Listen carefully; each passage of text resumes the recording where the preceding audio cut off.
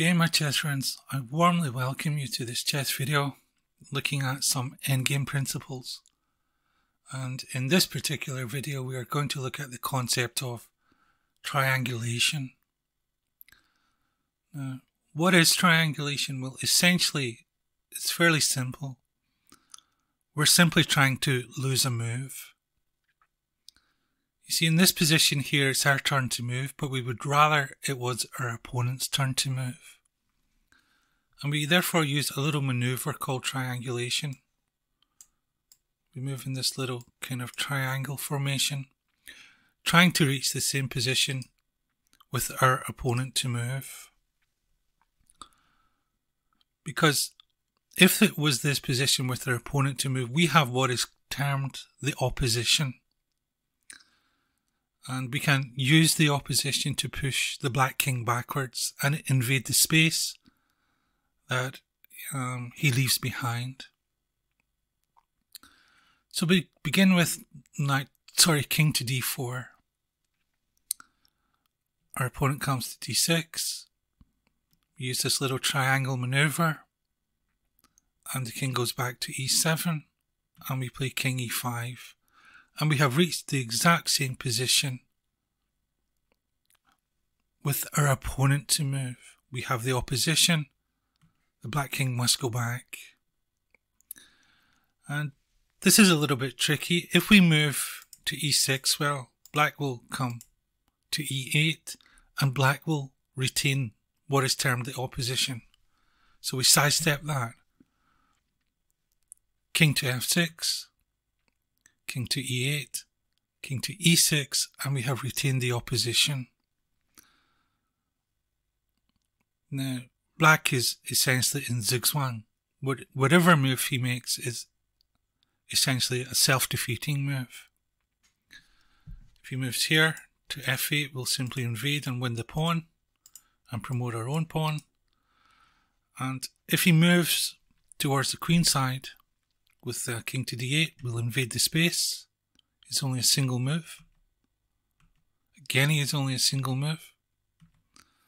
And we will win this pawn here. And we will be able to shepherd our own pawns home, promote and mate our opponent.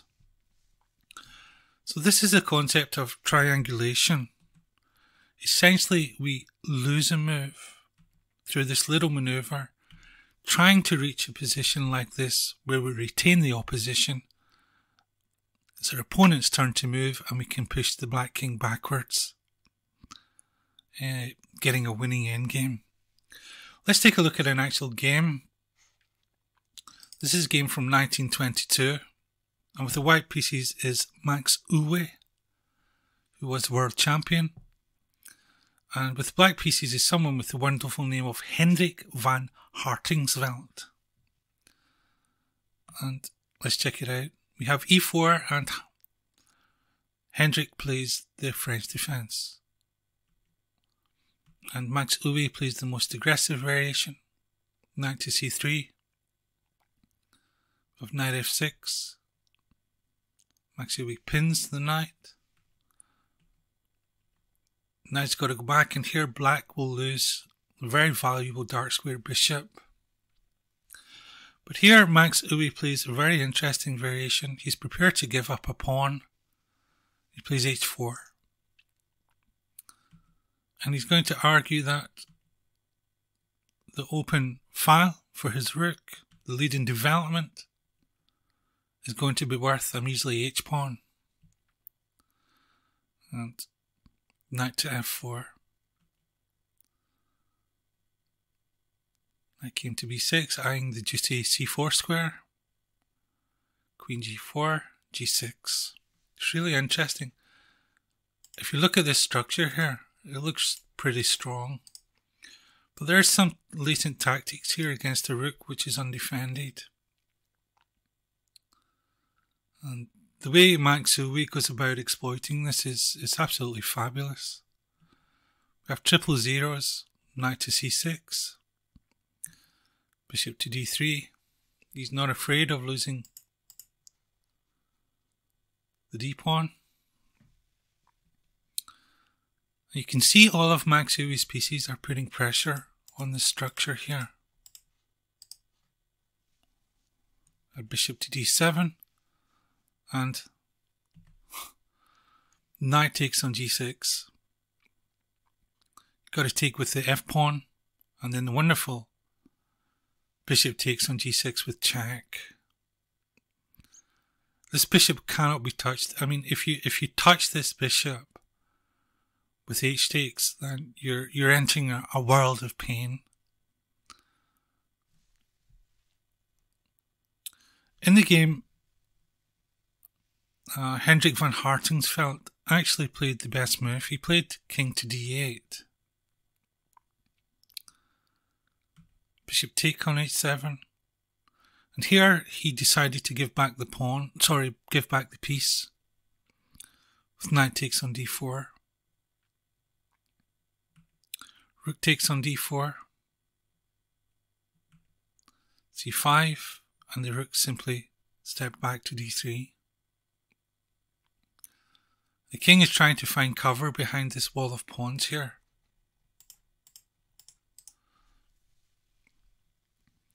So Hendrik van Hartingsvelt played king to c7. Rook's double on the 8th file. The a rook comes into the game. We have f4, c4. Again, Max Euwe tries to open up lines. He's prepared to sacrifice another pawn. If you notice the juxtaposition of the king and the queen, there's a tactic on the chessboard. Rook came to e8, and queen takes on b6, winning an important central pawn and opening up lines to the black king, who's now in the center of the chessboard. Rook took on e7. Bishop takes, rook takes, bishop takes. Trying to pin the bishop, but the bishop is in fact defended. Rook e1, and I think this was a poor decision by Hendrik van Hartingsvelt to take this. Okay, it wins a pawn, but this other pawn is going to run. And now the rook is led into passivity, nursing this pawn, trying to prevent it from queening. Okay, the king can come in the center,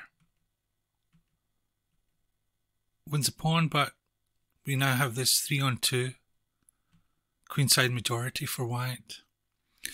And the way Max Euwe goes about supporting the pawns with his king is truly instructional.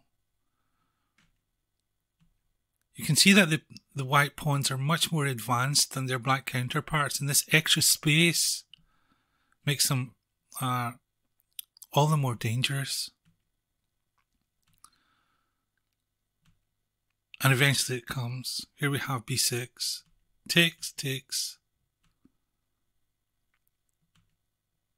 And here we have the position, well, a very similar position that we looked to in the very first little example. Now it's white to move. We would rather that it was black to move. So we've got to try and give up a move.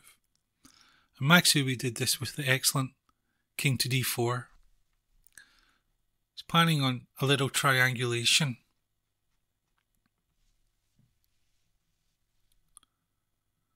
Well, Hendrik went back, and it's important not to repeat the position, so we have knight to e5. Again, Max Euwe is trying to keep, or trying to get the opposition, and this happens here with king to d6. And now white has the opposition, and he can force this, and force the black king backwards and invade the space, and enter a winning endgame. And after c6, black in fact resigns. There is no moves. If the king goes to something like b8, then he simply gets mated like this. if the pawn instead decides to take, like this here, well, looks like stalemate, but it's not, because the pawn is free to move. And black gets mated like this.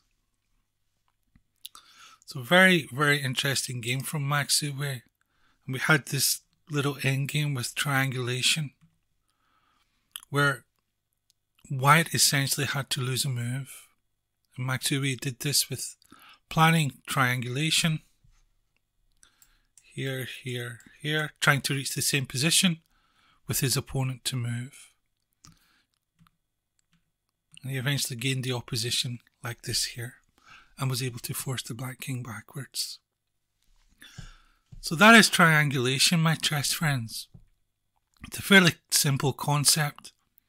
All we're doing is trying to lose a move and reach the same position with our opponent to move, so that we can use opposition to push the king backwards, and we can invade the space that is left behind. So I might do some more, endgame videos. It's not everybody's cup of tea. Sometimes it can be rather dry, and it is sometimes very technical, but if we can mix it up, with some very interesting games and see how they played out, it helps a bit. So anyway, I thank you very, very much for watching this chess video. Hope you got something from it you can apply in your own chess games. And I sincerely wish you well with them. Take care, my friends, and goodbye.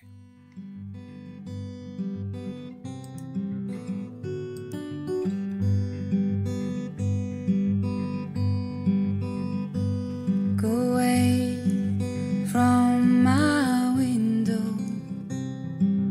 leave at your own chosen speed. I am not the one you want, babe. I am not the one you need. You say you're looking for someone who's never weak, but always strong, to protect you